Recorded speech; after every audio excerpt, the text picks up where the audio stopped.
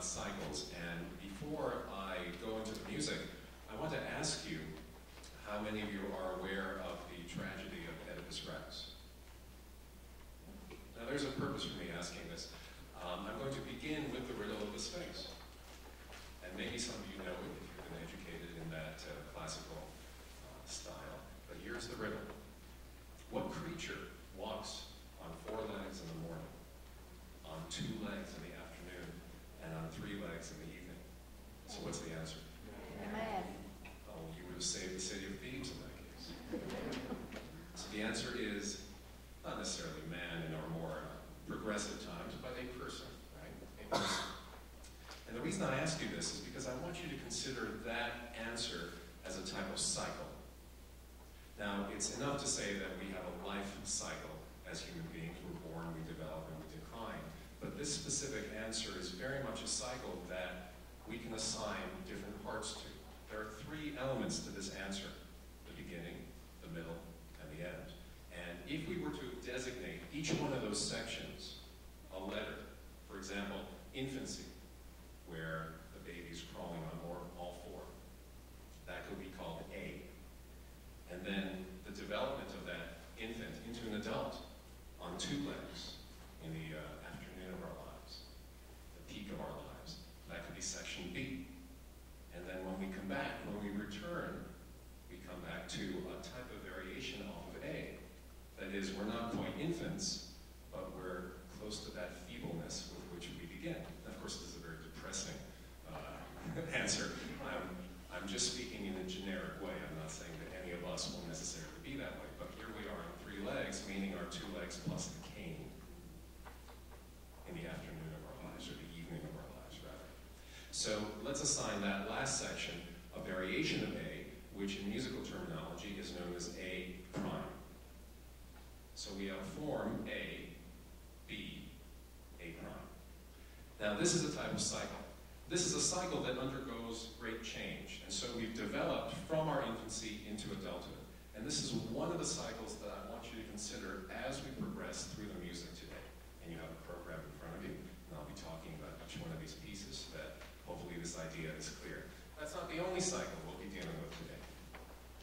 Before I go any further, before I play any music for you, I also want to tell you about how Oedipus Rex turns out.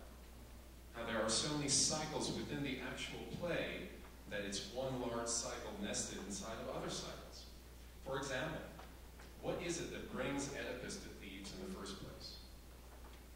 For those of you who know, I feel like I should be asking you to take notes. Don't worry, there won't be any quizzes afterwards, just tomorrow. So Oedipus is trying to escape his fate. His fate as proclaimed by the oracle, that he will murder his own father and have children with his own mother. And to escape this horrible, horrible fate, he runs away from his adoptive parents, although he doesn't know that. And on the crossroads, on the way to Thebes, he meets his real father, Laius, murders him. Pretty aggressive kid, actually, this Oedipus. And then proceeds on to Thebes, where he encounters the Sphinx. He solves that riddle that all of us just solved together. And he becomes the king of Thebes, and he takes the widowed queen as his wife. But that's also his mother. But of course, he doesn't know any of this. And so the tragedy begins with this remarkable heroism on his part,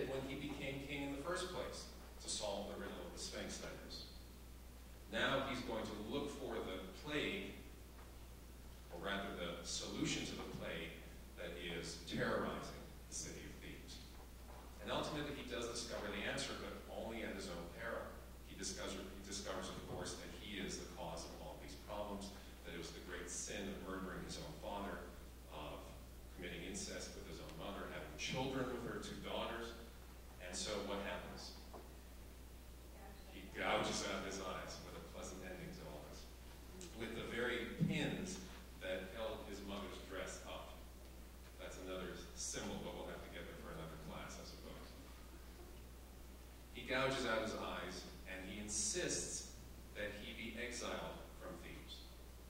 However, his brother-in-law Creon says that, why don't you wait in the palace, and we'll let the oracle decide what to do with you. And that's the end of the play. But there is a very interesting moment in an adaptation of this tragedy by the great composer Stravinsky.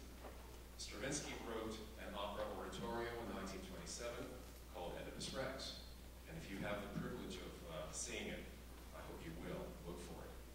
At the end of that particular performance, there is an additional moment at the very, very end of the tragedy. Oedipus does not go back to the castle, or his kingdom rather, to wait or await the proclamation of the oracle, or what he should do. Rather, he is exiled from the city, he walks out of the city. And as he does so, blinded and supported by his daughters, there's a touching moment at the end of the tragedy. That is, the people of Thebes, rather than push him away, they wept as he slowly walked away from the city, because they lost this great king. And so, one type of cycle has been completed with the end of this tragedy. Specifically, all of the innocence, the naivete, the lack of knowledge on the part of Oedipus is gone. On the part of the people of Thebes is gone. On the part of the major characters, with one exception, of course, the blind prophet Tiresias, he knew all along. But everyone else was in the dark. And then, of course, metaphorically, they come to the light. They understand what terrible sin has been committed. And so innocence is lost. And I want you to remember that as another theme throughout my talk today. The idea of things lost. And we'll get there again when I come to the last part of the program, a piece by Schubert, and how many things have been lost within that very piece. So that's my introduction for you. And now I need to get to some certain technicalities before we begin. So the first piece on the program is a work by Johann Sebastian Bach. And here you'll excuse me, I get my music out for this. And this is, of course, the well-known C major prelude from the Well-Tempered Clavier from 1722. Now, in this piece, we began this lecture with a very dark topic. After all, death and incest and murder, and the best way to begin any lecture, I think. But here I'd like to talk about life instead. Now, with this piece, I'd like to tell you a little bit about the theory of tonal music.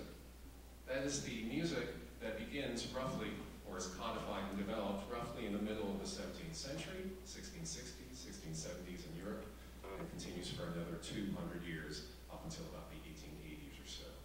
Now, all of the music made in Europe during this time, it covers the epochs of the Baroque, the Classical Age, the Romantic Age of the 19th century, although certainly stylistically there are many differences. But there are some common threads, and I'd like to share those with you right now. Many of these I think you'll know just by hearing them. So for one thing, let's talk about a very basic cycle, the cycle of the scale. How many of you play piano, just out of curiosity? Can I invite you up here to play? All right. How many of you remember this from your days as pianists?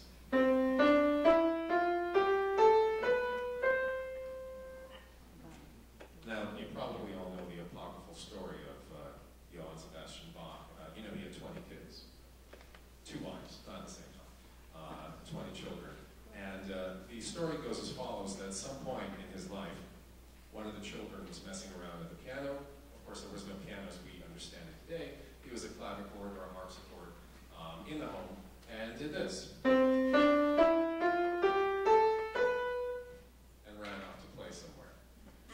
Some of you know the story. Now, later on, Bach and the whole family went to bed, and Bach was tossing and turning all night because he couldn't sleep, because he needed to get up and do this. Now, I'm almost certain that that's not true, because Bach had such a phenomenal ear that he could have sung that pitch for himself. He didn't actually have to go up to the keyboard. But the point is that we have a completion of a cycle. And that is one of the most basic cycles that we hear, the completion of one octave, that's this interval, this distance.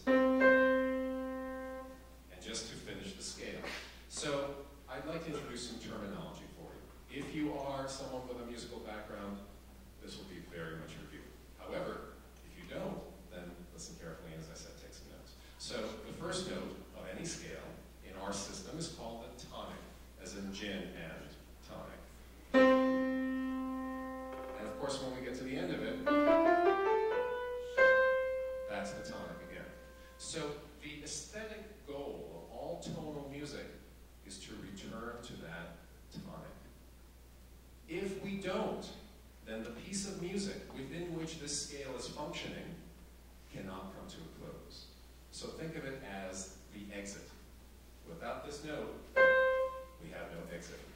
Now, in a way, this exit means that we have moved into stillness, into aesthetic stillness. The piece is over. Without the tonic, the piece is alive. So are there other pitches within this system that promote life within the music? And there is one that's very important, and that's the fifth note of the scale. So let's count up. 1, 2, 3, 4. That's the fifth note of the scale, and this also has a name. They all have names, but we just have to worry about this one for now. This one is called the dominant. So while we sustain the dominant, this is the piece very much alive. What happens to close the piece, to reach resolution, to reach aesthetic transcendence? And if you're very dark today, death, kind of aesthetic death, we go to the tonic. So if you hear this kind of pattern, we have finished the music, and that's it. Now, there are many levels, of course, to this. I'm simplifying tremendously, but I want you to listen to this very basic idea. If we come to the tonic, we're finished. If we sustain the dominant, that's the fifth note of the scale, then we are alive. Now let me begin, finally, by getting into some of this music. So here's that first prelude. And first I'm going to break it down into parts, and then I'll play the whole thing. Now don't worry, I'm not going to do this for every single piece on the program, because then we'd be here till about 11 p.m. So I want this to be succinct after all, but I need to lay down some groundwork so that we can continue forward. So this piece of music begins with something, actually let me set this up so I can speak and play.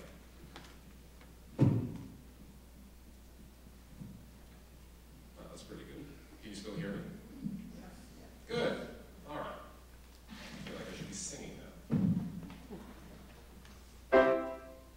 All right, so this piece begins with a basic harmonic progression. So a progression of chords, and I'd like to play it for you.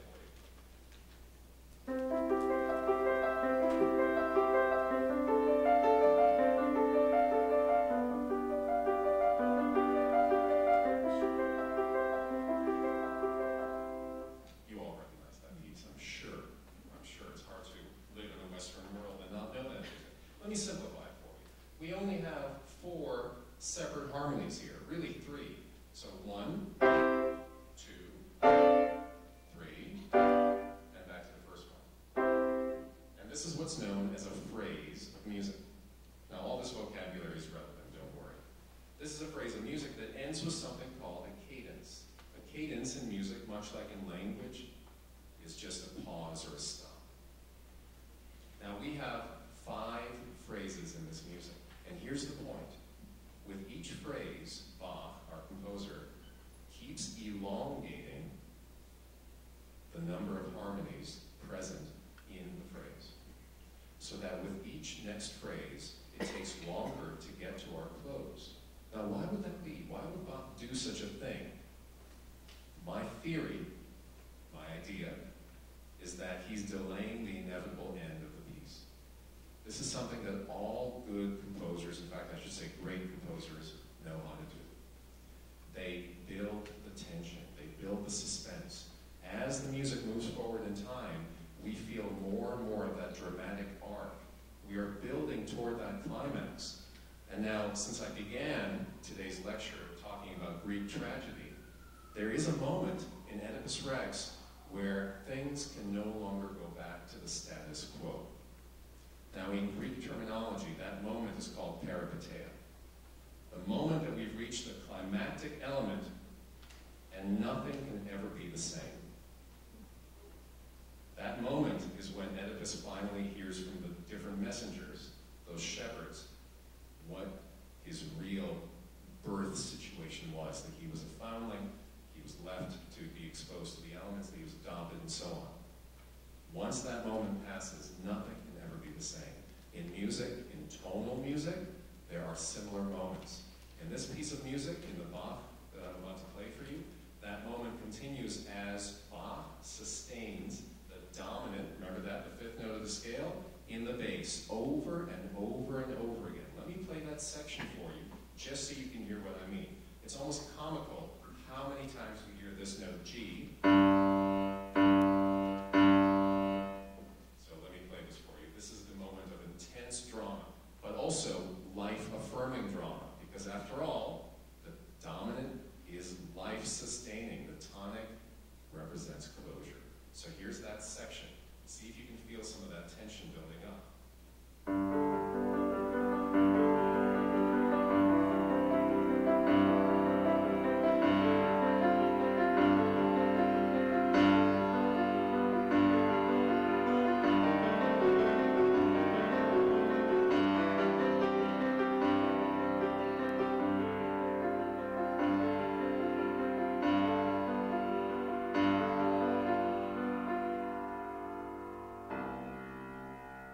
Sense of release there, except that Bach doesn't give us this. He does this.